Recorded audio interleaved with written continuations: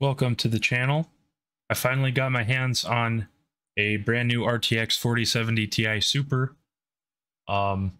This one specifically is the Gigabyte 4070 Ti Super Gaming OC model.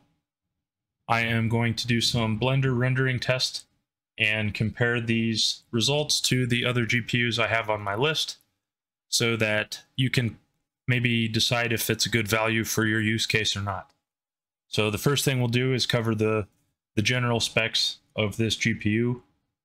This is a 4000 series GPU with 8448 CUDA cores, 16 gigabytes of DDR6 graphics RAM, and a 256-bit bus.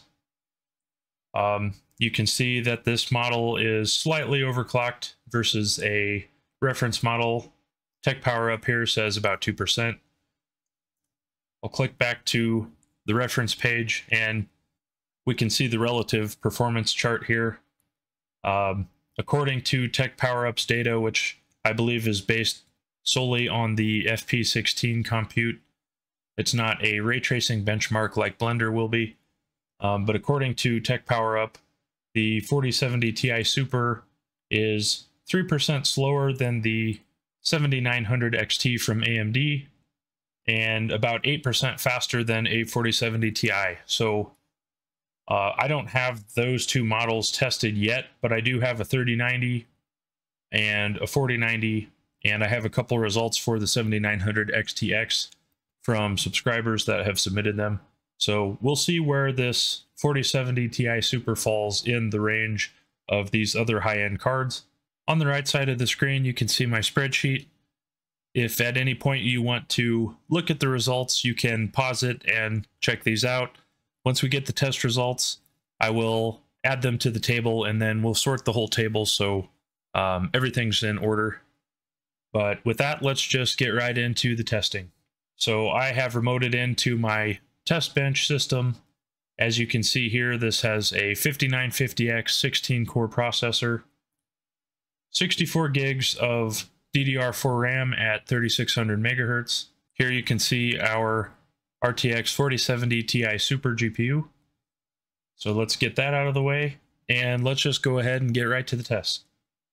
So I'll pull up the preferences every time so that you can see we are using the GPU I am claiming to use. We're running optics, cycles render device, just the GPU, no CPU. I'm also using these files with whatever settings they open with, and I may change the frames, which I'll discuss later, but I don't mess with any of the rendering settings. I don't turn on denoising or anything like that, just so that all of my results reflect the same test. So I'm going to close the preferences, and I'm just going to click render. And the classroom scene is very, very lightweight nowadays, so it does not take very long. This should be done any second. Now this might be a little hard to see on my screen because it is a bit bigger. This took just about 10 seconds to render. So I'm going to go ahead and minimize this and record my result. We'll just call it an even 10 because it was really close. I'll go ahead and sort this chart and we can kind of see where 4070 Ti Super falls on the classroom scene. No real surprise. It's slower than the 4090, faster than the 4070, but we're talking differences of 1 or 2 or 3 seconds here. So the classroom scene is quickly becoming relatively useless for such fast hardware because these aren't very significant numbers anymore. That was classroom. Next, we'll move on to Barbershop. Okay, you can see here I've got my space ready to go.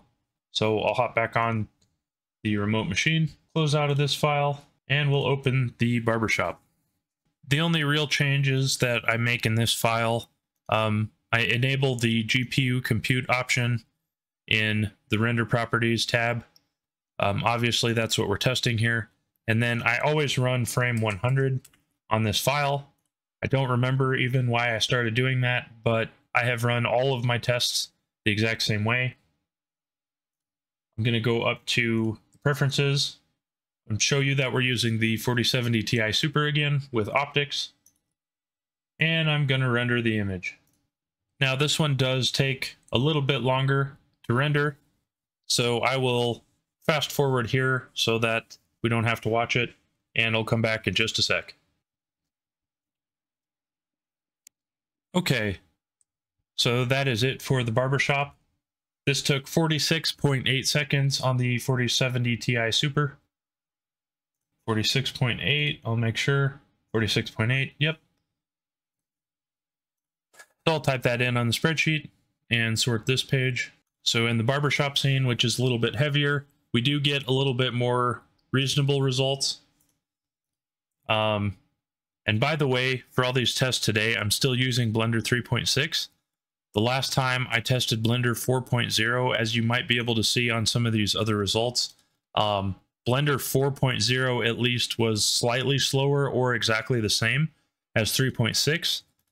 I haven't tried 4.1, but I'm sticking with 3.6 for now so that all of these results are comparable. But just know that Blender 4 is not much faster, and it might even be slightly slower for optics and cycles in general. So just a side note there. But for the Barbershop scene, we can see that, you know, we have the same general result as before. The 4070 Ti Super is between the 4090 and the 4070 Super. But you can really see some of the comparisons here. The one big standout here is the 7900 XTX is about 23 seconds slower in this test versus the 4070 Ti Super. And for their prices, that makes the NVIDIA card look quite a bit better. I don't have one of these cards. It was submitted by a subscriber / friend from the channel, so I haven't been able to confirm any of those myself, but you can see the results here. Now let's go on to the Lone Monk scene, and we'll open up Lone Monk. Now this one loads with GPU compute enabled. I'm not going to change any settings. Here is our 4070 Ti Super with no CPU enabled. So we'll close that, and we'll render the image. This one takes even longer than Barbershop, so I'll fast forward one more time.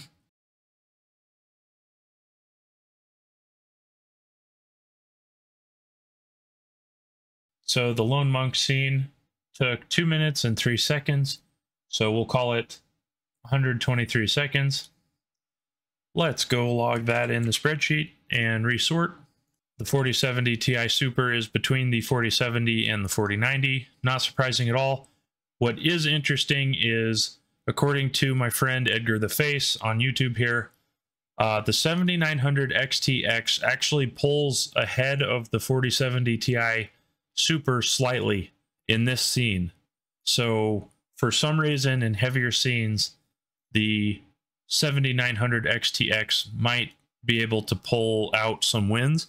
So at this point, it kind of looks like the NVIDIA and AMD GPUs here are trading blows, which again, keep in mind, the price ranges are a little bit different. Now, of course, there's discounts that may pull these a little closer together from time to time, but for now, it looks like the 4070 Ti Super is a better value still, just for Blender, and if you can deal with 16 versus the 24 gigs of VRAM that the AMD GPU has.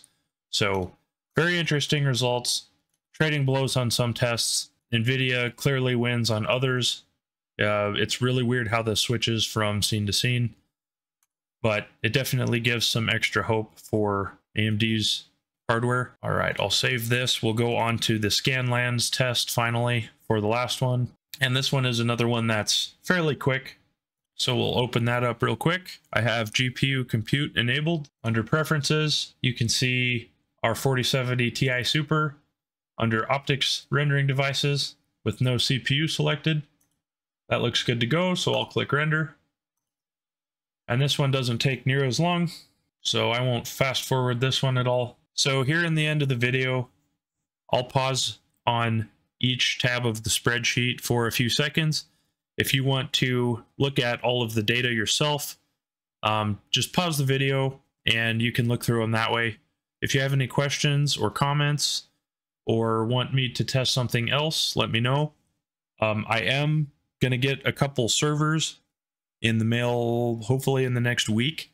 So I'm going to have a whole new sort of line of rendering content based on some slightly old Xeon servers with a whole lot of CPU cores. So if you're interested in that, let me know. Otherwise, we'll summarize these results here, and then yeah, just let me know what you think. For our last test here, we got 28 seconds for the Scanlands scene. So let's go note that and sort one more time. And again, no surprise here. The 4070 Ti Super falls right between the 4090 and the 4070 Super. So let me start over here at Classroom. I'll just pause these every few seconds. And then here are the Barbershop results. And then here are the Lone Monk results. And finally, Scanlands. Well, that's it for this one. Thanks for watching. Let me know what you think. And I really hope these are helpful so that you can decide what hardware is right for your needs. Thanks.